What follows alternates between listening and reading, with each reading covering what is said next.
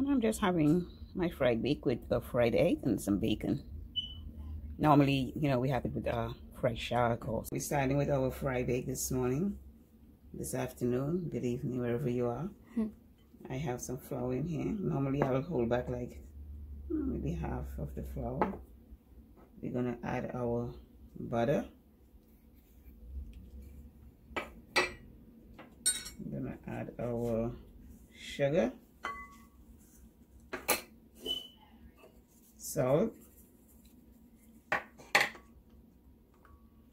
baking powder.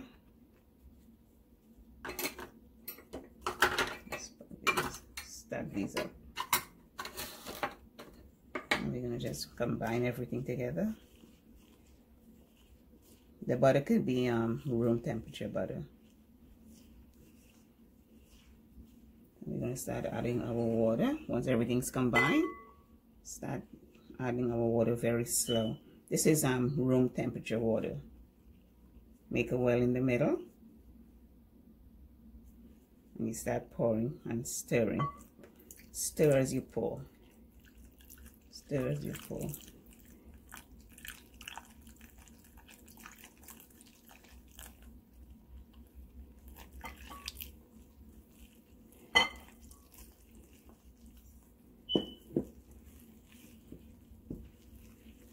You're looking for a very sticky dough at first.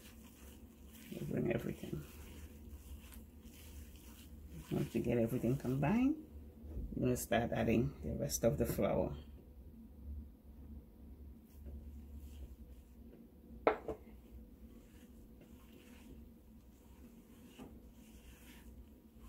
If you notice, all I'm doing is mixing. I'm not kneading. I'm just mixing. You want to add the balance of the flour.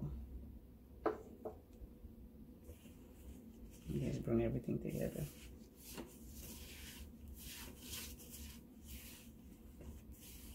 Now you combine. Sort of rolled and squeeze.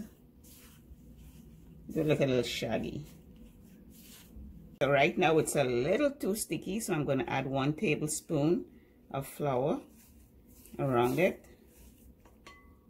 And bring everything back together. Make sure you get all the dry flour in. Incorporate everything. And you can clean out the sides of your bowl. Get everything into the flour. And right now, I'm going to squeeze and roll, squeeze and roll. So now we're going to add some olive oil on the top. Use whatever oil you have. We're going to let this dough sit for about 10 minutes, and we're going to come back and give it a second knead. And cover it with a damp paper towel, plastic wrap, or anything damp.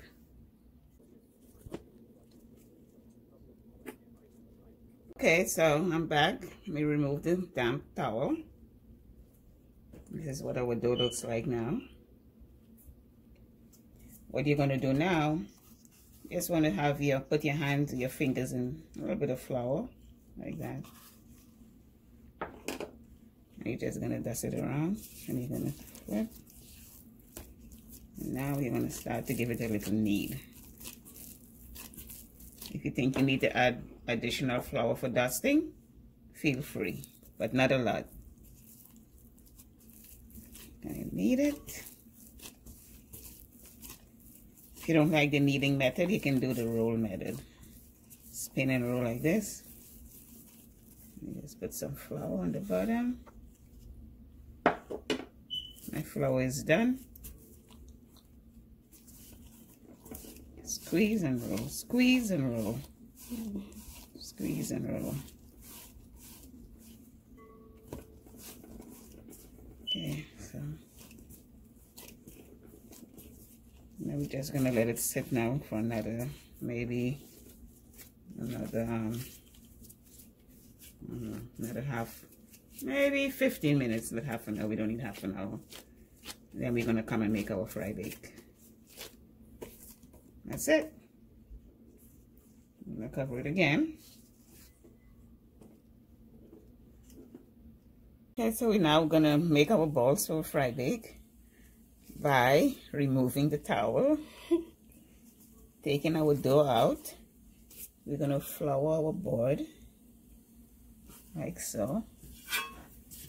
And I'm going to make some medium size one. I'm going to make 4.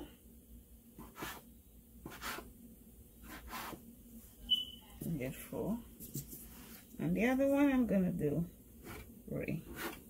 What are we doing now? Just can hold it. Let's put it like that. Make something quick and rough, nothing fancy. And the flour, we're going to put it right here. I'll do the same.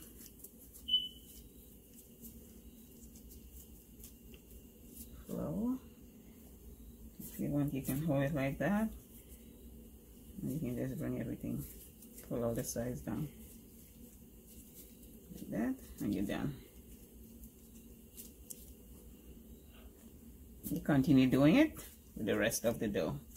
Now we're gonna get ready to make our fry bake. Actually, fry it. So now we're gonna start just a little flour. Put this way so I have space for rolling. Don't make it too big.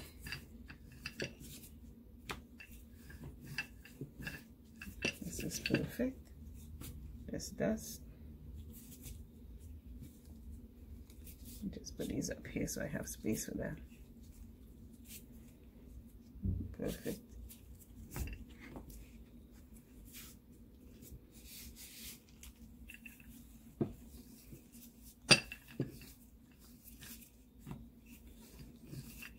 You don't need to roll it out too much.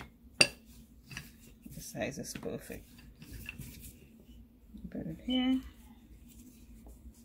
I guess I can only get 2 in there.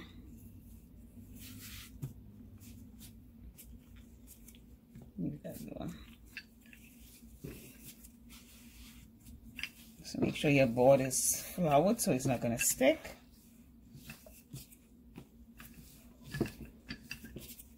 Now what I will normally do, you can sprinkle some flour on these and put the other one, but I have some wax paper, so I'm just going to separate it with the wax paper, like so.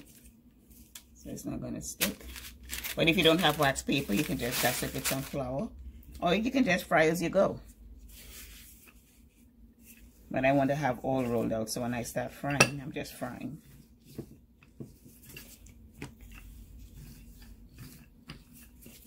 Okay, that's good. Put it right in here. Oh, I have my big one.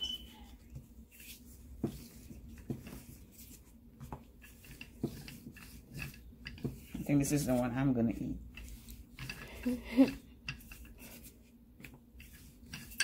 Okay, let me just fold this over. Put this in here. That's it. So we're getting ready to fry.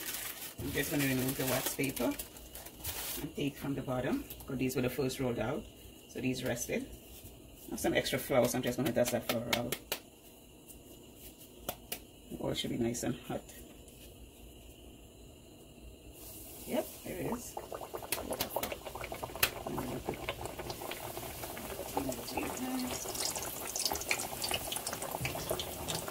So it's nice and puffy.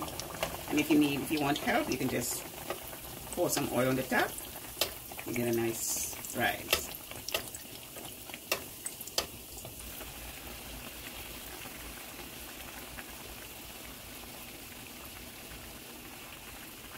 Not supposed to crowd the pan, but I want to make my big one. Okay, I'm going to shove the big one right in there. Oh, yeah.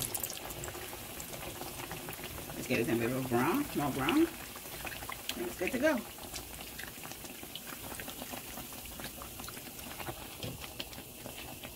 This one is ready to come out. Take this one out.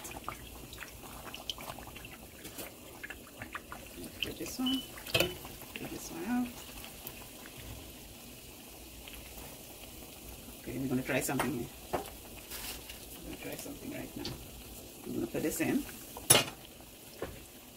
I'm going to start topping. I'm going to flip it. It's starting to puff. I'm going to give this one a flip. Oh, a different shape. Look at the center. Perfect. Nice. I'm going to flip it over again. I'm forgetting about this one. I want this one a little darker. Flip this one.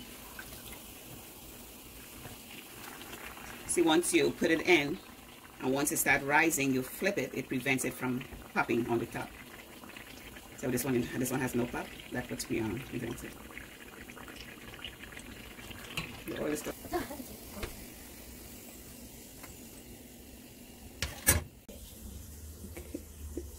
This is our fried egg. And this is the fried egg. And I'm just having my fried egg with a fried egg and some bacon.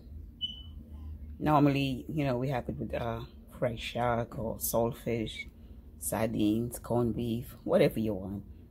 But I'm just going simple today. Some bacon and a fried egg.